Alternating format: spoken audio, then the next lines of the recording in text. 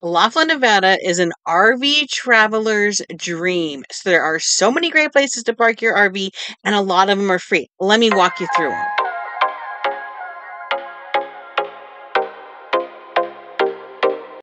As you pull into town, you are greeted by the Riverside Casino, and they have two options for parking. The first option is in the casino parking lot. They have lots of spaces that kind of line the fence along the strip and then some parking in the back. It is completely free to park. Be sure to go inside and sign up for your player's card because you're going to need to show that at the security desk to park. Make sure that you do show them some love and go in there and play a couple games, get something to eat. They have bowling, they have movies, they have nightclubs, they have everything. So seriously, you are going to have a good time in the casino anyway, and it is just a few steps to the casino door. The non-smoking casino is the first casino that is closest to this RV parking, and they have food in there as well. So um it's very convenient, and the Riverwalk is just right there in front of us, so you can get a little exercise or just take a little stroll along the river if you want to. It's a very convenient location. And then directly across the street is the Riverside Casino RV Park. The RV park has 740 spaces, both pull through and back in. They have 30 and 50 amp parking spaces. They have shuttles to and from the casino. They have little bus stops. You just call a number even and they will come pick you up. It is super convenient. The bathrooms, the laundry, and the showers have all been recently renovated and are very nice. They have like granite and marble countertops. Seriously, they're like some of the nicest RV park bathrooms. They all have concrete pads.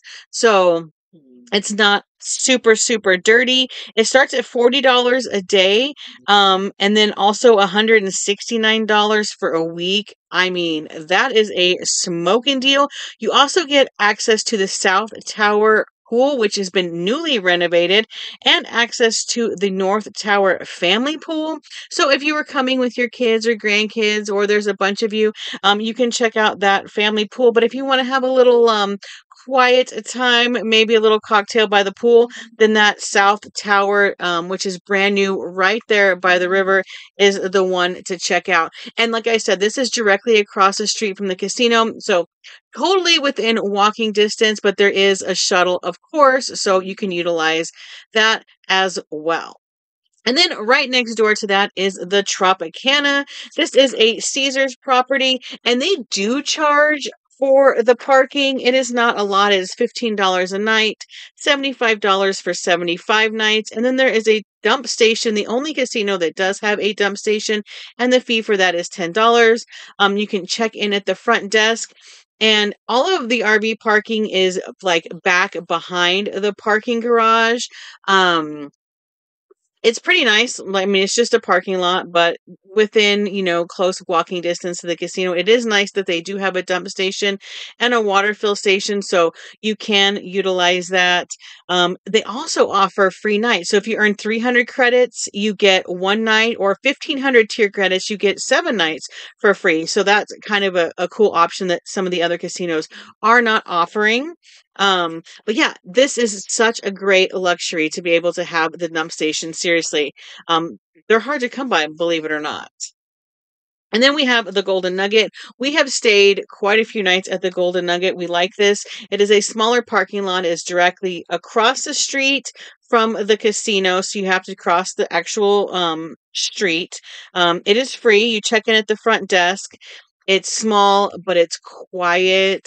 It is very nice. We really enjoy staying here. This is one of the places that we usually pick if we are not going to plug into the RV park. Then we come over here to the Golden Nugget because we do like to play at the Golden Nugget. Lots of great Landry's restaurants to choose from.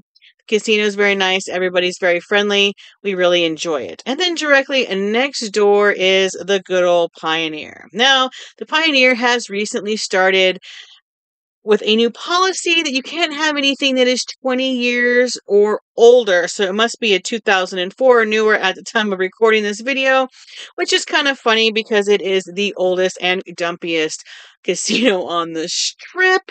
And yeah, they're the only ones with an actual age limit for their RV parking. Some of these, if you cruise through, you can clearly tell they're older than that, but they must not ask for proof.